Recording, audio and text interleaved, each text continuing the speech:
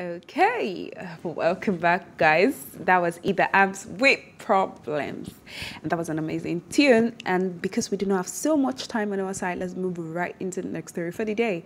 And this story is really amazing. It's really funny to me. I would not say amazing, but it's really funny to me. Bala Musa has dragged popular Kannywood actress Hadiza Gabon before a court over a refusal to marry him. The complainant told the court that he had been in a relationship with the actress and she promised to marry him.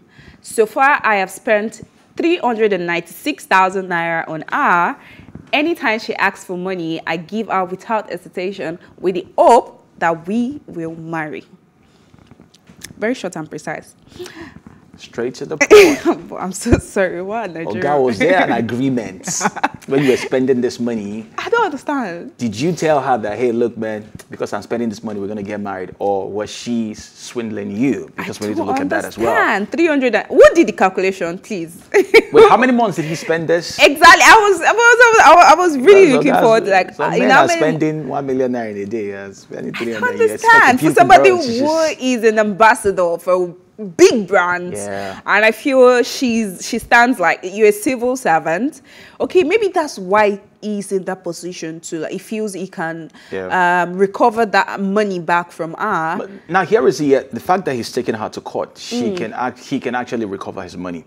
Because if she claims that she didn't know that this guy was spending this money on her, and of course it happens. Really, without an agreement, there was no written agreement. Do you know that we were going to marry? Do you know if as a celebrity, you have managers, you have PRs, and you have people who will go to some other persons and tell, hey, look, I can get you a date with this person. If you pay me so amount, I'll get out of convenience. So if that was the case, she can actually say, okay, oh, I didn't know. Oh, how much is your money? We're going to refund your money. But if it was intentional and she knew that, okay, this guy kept on spending money and she was like, oh, Alaji, don't worry. I don't understand where this is coming from, guys. It happens because most girls who they never want to define a relationship. They just want to eat your money. Guys would just want to sleep with you without having. That's why I say there should be an agreement. All right, that's what I always say. So if I'm going into a relationship, there should be a written contract between me. It mustn't be written. It mustn't be written though. It might be a mere WhatsApp message. WhatsApp messages right now admissible in court, so you can actually hey. You're the guy, you can just, guys, this is a tip, all right, learning from me. So you can just type it and be like, hey, babe, I think I want to get married to you, or I think I just want to sleep with you.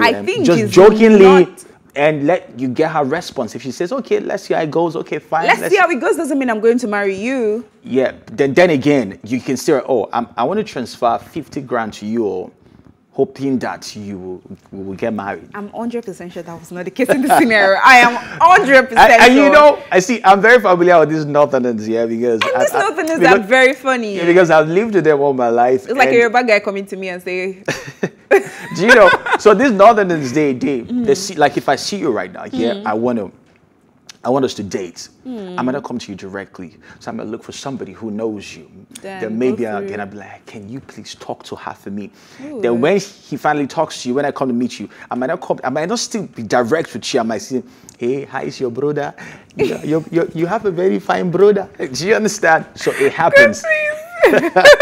So maybe he wasn't direct. He kept on bringing gifts to the house and say, hey, look, and the lady kept on accepting. That's why I usually tell a lady, if a guy buys you something that you know you can afford or you can afford, ask the guy, please, what's the motive behind it? And are you serious? Yes, because sometimes a guy might give you something and he's hoping to get something in return, and he's in his mind. Why is he hoping to get? This is not Trey Bata era anymore. Please. Did you watch that? What's his name? That comedian that said if he buys a girl an iPhone 12, right? That's worth over 400 to 500K. Yeah. She will not just come to his house. She will go to the family house in the village, sweep the entire village. Where are you guys getting these guys from, please? I'm very sure that's not even applicable to these Gen Z girls and all. You can't come to me. Guys are spending millions on girls these days, and then that's the fault of hoping not to recover it. And my darling, you get what you want, but please. But okay, in a case where it is a man that is, depriving the lady of, okay, let me say, a man is promising to marry you as a lady, because I feel ladies are always victims of this more than men. Okay. So if a man is promising to marry me and I have given him my all, let's not put the financial part. He's doing his financial part properly. Okay. And we're both in a consented relationship. Okay. So what happens when he just changes his mind or he cheats on me? You see, me, I always say, you can sue the guy to court as well for promise and fail. You see, there's always need for there's a need for I'm agreement. ready. Don't worry. Wait, did anybody promise you and he decided not to? Let us know I'm now. ready. I could Don't be your worry, let's counsel. go to court. We're going to court. Yeah. But this is so very funny to me. And if you think this is right in any way or you think it's wrong, please do call in on 09098 408 408 to join the conversation. I said earlier on that I might have a gift for my first caller today. So please join in on this conversation and let's see what your take is. Moving right into the next story for the day. Johnny Depp's attorney appeared on several shows to slam his ex-wife Amber Heard's claims the trial was unfair after she lost the high-profile case. They spoke of how happy Johnny was to have won the case and that he hasn't smelled like this in 6 years when his problems with Heard began. They also slammed Heard's claim that she lost the trial because he is more powerful and popular than she is, saying it's utterly false, that social media played a part, and claiming the jury simply didn't like her because she, unlike Johnny, didn't take accountability for anything. The peer then suggested that he might even waive the $8 million judgment Amber was ordered to pay him. Our attorney said she can't afford it and revealed plans to file an appeal. Okay, so this story has been on and going for a while, and I really feel people's opinion and comments has really gone wildfire on this. For me, I said this to a friend recently. I said, don't you just think Johnny's kind of stance in society or his popularity in society, just like you said, like an influence to his of that actually influenced this trial. Yes. And for real, Johnny was more accountable.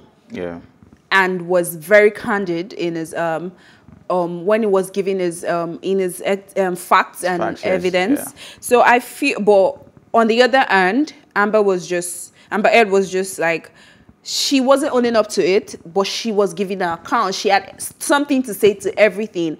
But I feel the jury made their decision based on facts and evidence. But I still feel the reason why this is really going wildfire and is really an high-profile case, is it really because Johnny is popular or has more popularity than... If it was just left for the judge to make the decision, I'd have said, okay, maybe the judge was swayed by, Johnny's... but it was a jury. But it was a jury, like, made up of different caliber of people. And I'm not sure they would just want to just hand, the verdict to Johnny and knowing exactly what happened. I think accountability was part of it. Yeah. The fact that she was all... I watched a couple of clips where Johnny Depp was... And, Heard's counsel, right? She needs to get a refund. Those guys didn't do it. They didn't do justice at all. Because it was more like, you can't be questioning me and then I give you an answer, then you're moping at me. You're like, okay, what's next? Wow. What's next? So I think she wasn't properly represented. So that's part of it again. And she didn't really give, or maybe she didn't tell her side of the story, a complete side of the story to the counsel. Exactly. And most counsels were willing to jump into the case because, wow, it's Johnny Depp. It's going to make us famous. And that's it. Exactly. And it would be nice if Johnny just like, yeah, man, $8 million, just go. Exactly. He could wait before because right now I feel like... But if it's me, though, I would say pay $4 million. Keep the $4. You must pay something. I would not expect anything less. I would not expect anything less. But this particular story, I feel people really need to learn from it. You need to know that you can stand up for yourself irrespective of the gender. Domestic violence knows no gender. Anybody can be abused. Anybody can be violated. You can always stand up. A claim is that women now have setbacks for the fact that they can't stand up for themselves. Like this particular story is going to be like a setback for women who would be scared enough to actually stand up for themselves. But I feel like we should not victimize just one gender. Now we know and we clearly see that both genders can be victimized when it comes to domestic violence. So you need to stand up for yourself, no matter the gender. You need to stand up for yourself if you've been violated or abused in any way at all. And that's my own take on this story. It has been going around for a while. Okay, let's move right into the next story. Rolling Stone released its list of 200 greatest hip-hop albums of all time. Mixed reactions have since followed the list release, notably Cardi B's Invasion of Privacy was ranked 16th. Fans couldn't believe their eyes as the Cardi B's 2018 album Invasion of Privacy was ranked 16 ahead of Nas Magnus' opus Illmatic. Kanye West's debut album College Dropout ahead of all Tupac's albums. Wow. Lil Wayne's Carter 3, 50 Cent's Get Rich or Die Trying, and countless other albums. Wow. Whoever compiled the list here must be a young millennial who just felt like, oh, I feel that way too. But I feel not just one person will be able to compile that list. That's a there's always an influence. If we have like 4 of us in here right now, there'll be that one person who has that much influence to be like, oh, look, this person's gotta be here. So basically that's why, but I'm not sure. Cardi B as a rapper, I've always seen her as more like that social media influencer who a whole lot of ladies just like, oh, we like her swag. Stop. She's a good rapper, please.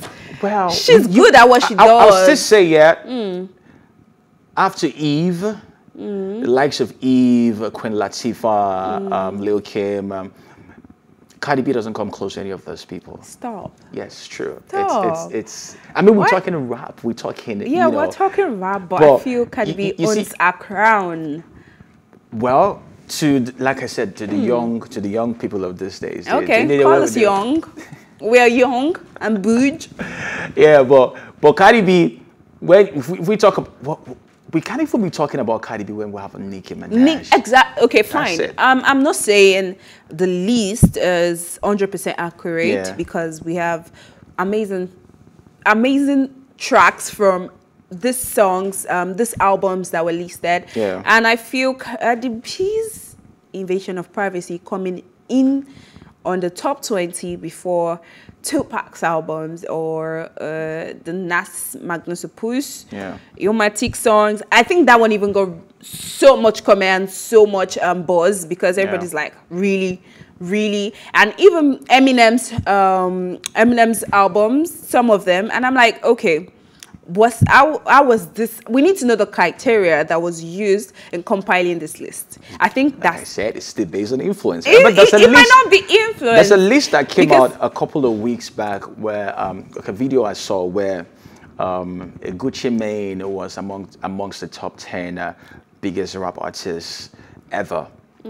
And in there was no Eminem, there was no Jay-Z. Yeah, I think I saw that one. You saw that? So, and Snoop was having an interview. I was like, who did this? Like, Eminem is no number one. What are you guys talking about? So, in the same way, everybody will blame certain awards. Like, oh, this award is this people award, this people award. Of course, if certain people want to organize something, they want to like, let's look out for this person. Has our own interest at heart. Let's see what we can do.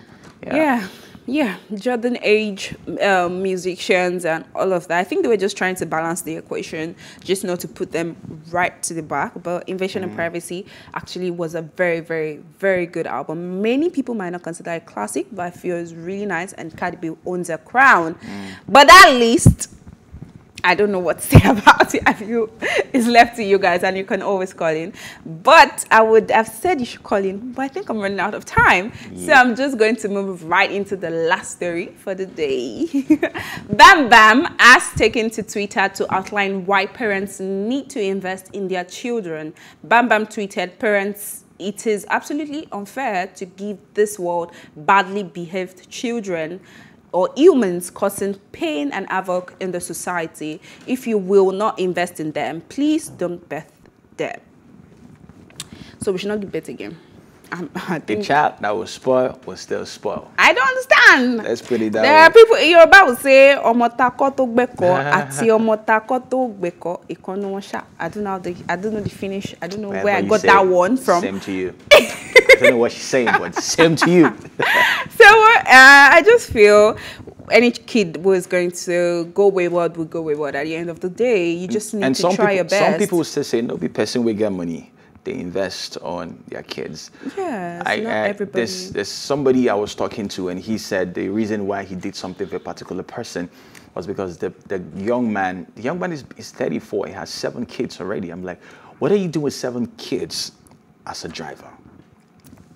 What are you doing with 7 kids as a driver? And he had concubines who had like baby mamas. I said this, and I keep saying, I said, why do elites have just 2, 3 kids, and these people who are still average, you do not have a steady income, you're just living and managing yourself, but then you still want to reproduce as much as you can. It's joblessness, the economy. I don't understand this. When you stay in a mansion, and this guys, you hear stuff like Funke Akindele has her own room, the husband has his own room, so the contact's not there. But it's when you stay in these face me, I face you apartment, and both of you have to lie on the same bed, small and the bed, kids and will line up on sleep on mat. So the body friction, like man, and you check your time, like there's no job, I'm not going out today. So there's something called family planning. Nobody's saying you guys can afford, but please. Okay, fine, not everybody's educated enough to know that there's this family planning going on, but at least you need to plan your life. Any child you're not ready to actually take care of, don't bring them to life. Stop begging people for money because these bills are getting too much. That's the part I'm going to complain about. You can't bring your problems on people who actually have more problems than you. Your problem might be your kids, my own problem might be my parents, my own problem might be something else. But the more you bring these kids to life, the more it is not only your own problem, it becomes a society's problem. Of course. Sure. Become so much problem. Please, I feel people really need to have more education on family planning. We really need, and I feel a law should be passed. Like every family should have a limit of children that they actually want to birth. Please, we need to control ourselves. We know say Muna no enjoy ourselves, but please, enjoy responsibly. Responsibly, and I think I agree with Bam Bam. Of course, and this is where we draw the curtain today. But thanks for watching. And nobody called in, so I'm keeping my gift to myself. Maybe I'll just give my producer. Who knows? You give it to the sugar flicks. I go with it. This is where we draw the curtain, of course. But thanks for watching. As always, join the conversation on social media with the hashtag TEATIME. And remember, you can catch up on all our previous episodes, including this very one, and all exclusive content by subscribing to our YouTube channel at PlusTvAfrica Lifestyle. You can also watch TEATIME on RTTV and in London on Ben Television and Star Times channel 308. A big thank you goes to my co-anchor Sugar. It was amazing having you here today. I really loved it. I enjoyed the show, and I hope you guys did too. And of course, to the entire production team, my producer, thank you. And to, of course, the cameraman, everybody right in the production room, thank you so much. And thanks for watching PlusTvAfrica's TEATIME. My name is Koforola. Have a nice day.